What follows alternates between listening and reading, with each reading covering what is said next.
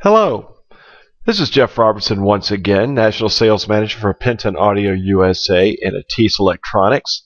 This is a tutorial video showing you how to use the Ateis Studio Software, which is our software platform used for pretty much all of our DSP devices, excluding the UAP G2.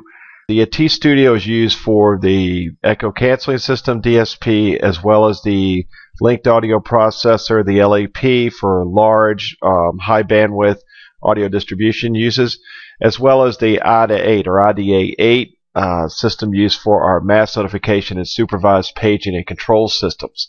Right now I'm just going to show you how to launch the Ateis Studio as well as connect up to any one of your devices. I have an ECS demo unit here in my office.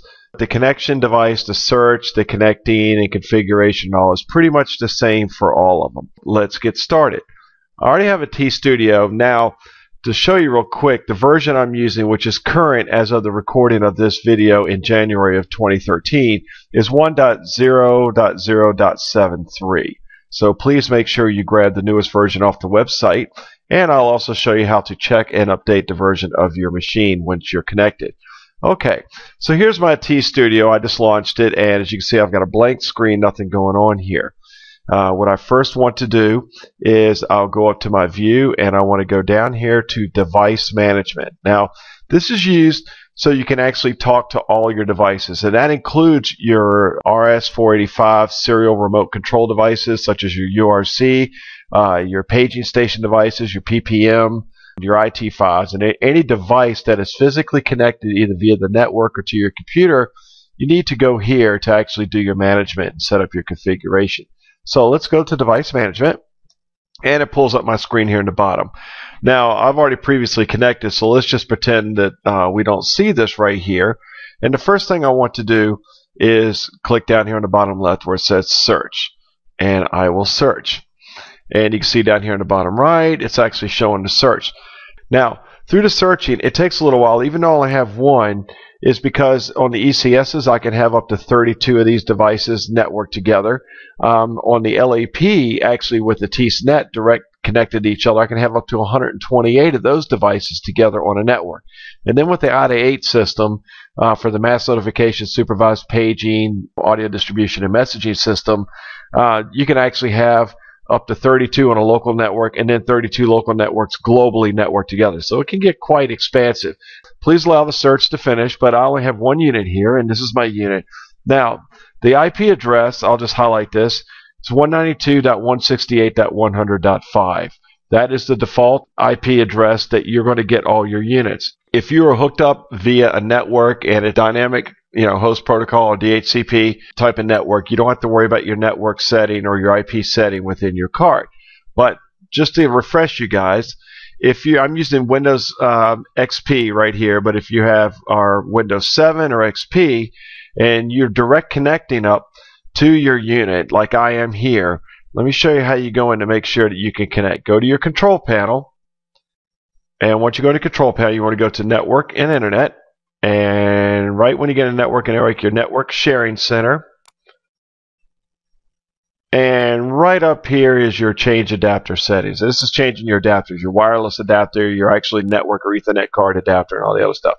So we are a local area connection right here. I'm not using wireless, but as you can see down here, my wireless is engaged, so you can actually have your wireless running while you're doing this direct connect. There is no conflict. Just make sure your IPs are together. So I'll double click this to open it up, and we want to go to properties. So I go to properties, and here's all my properties from my local area or hardwired connection into my computer. And you want to go to Internet Protocol version 4 and go to properties there.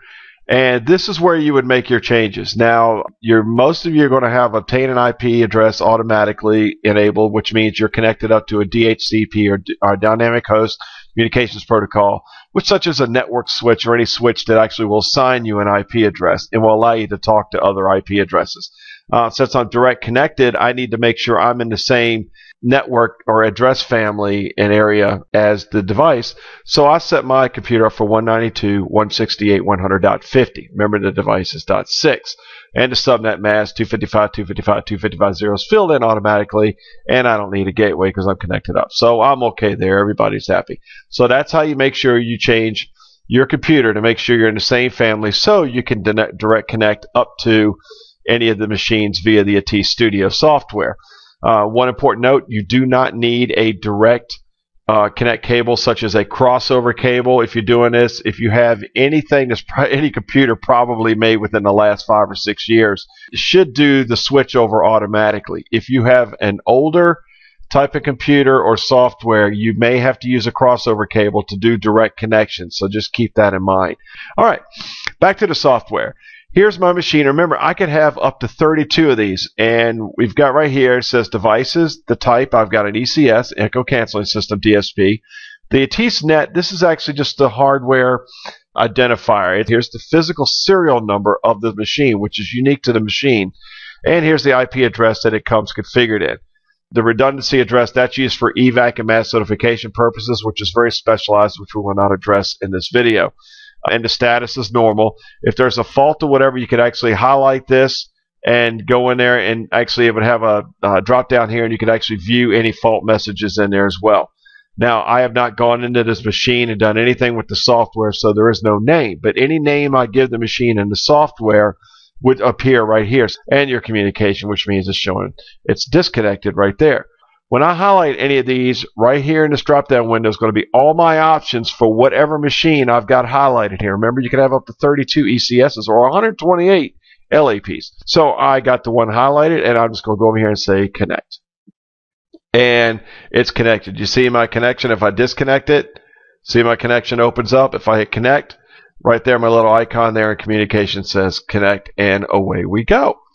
Alright, so now we are physically connected to the machine, and here's all my options I can do with this machine once I am connected. Now, that means I'm connected. I'm not uploading and downloading or whatever. It just means I'm connected. The machine is still doing its thing. It's still running the software. It's still running the audio, passing audio, processing it. The only time you interrupt that is when you're physically going in and you're storing designs, you're updating anything with the software, making any software changes or changes any of the network. Then it's going to physically disconnect the audio, go through the configuration changes, and then ask you if you want to reconnect the audio once it's done.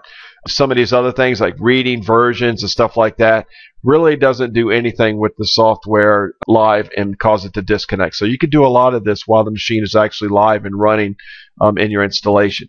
Now, one thing that's very important with all these is here is an update. Before you want to update, you can go and actually read the version of the software firmware that's actually inside the machine to make sure we're compatible. So I just click on read version, and it just brings up the window.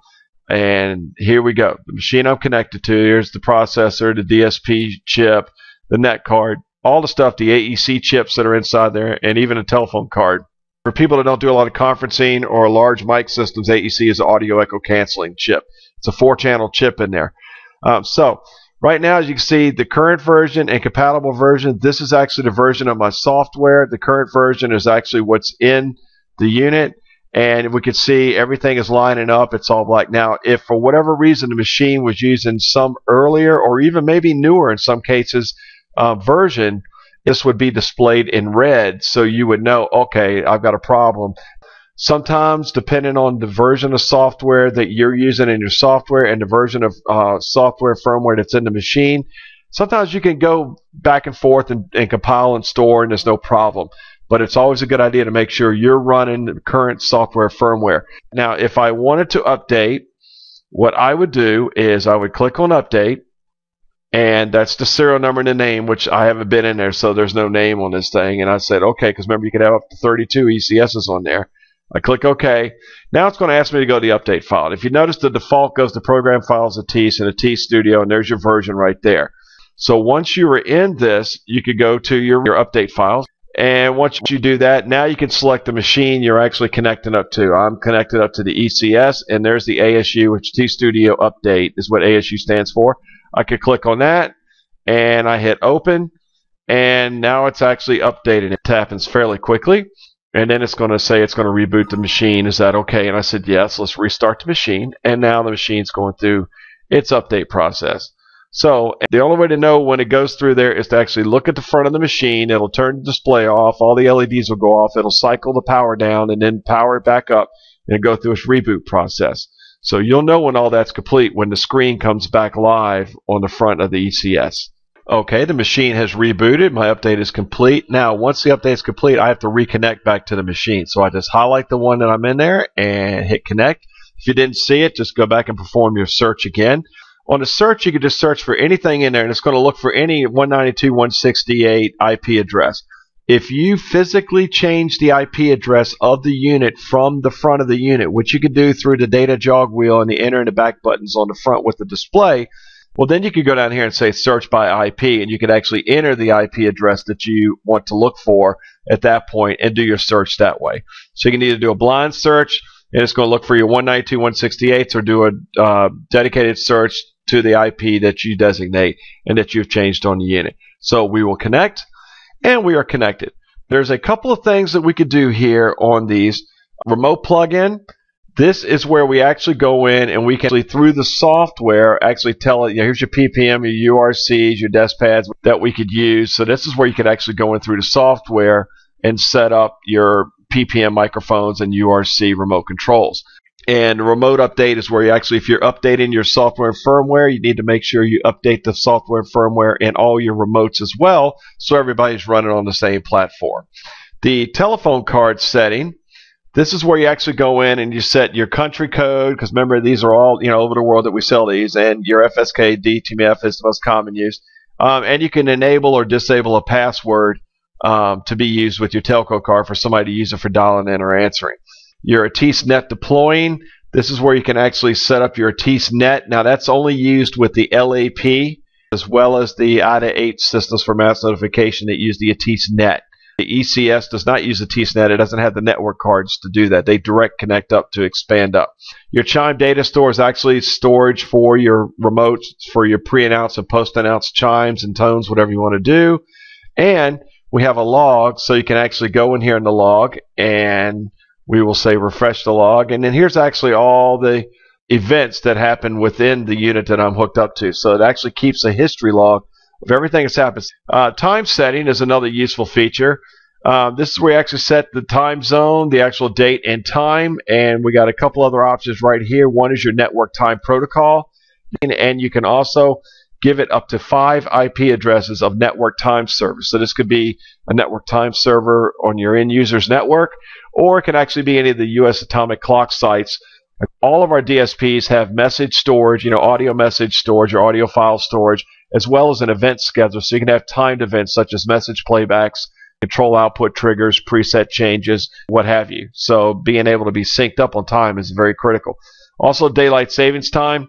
We could set these up manually, so if you manually set the date but you're not hooked up to a network protocol and you want to turn daylight savings time on and off, here's where you do it. And there's the type, and the time difference is actually, 1 hour, as you see there. And, of course, in 2013, so March 10th at 2 a.m., and it ends at November 3. And I'll say right, and there we go. So we're all written. So now we make sure we have everything in there, and there we go. That's the most common uses that you would do for connecting and hooking up in some real simple network configurations on any device that's hooked up to Ateis Studio.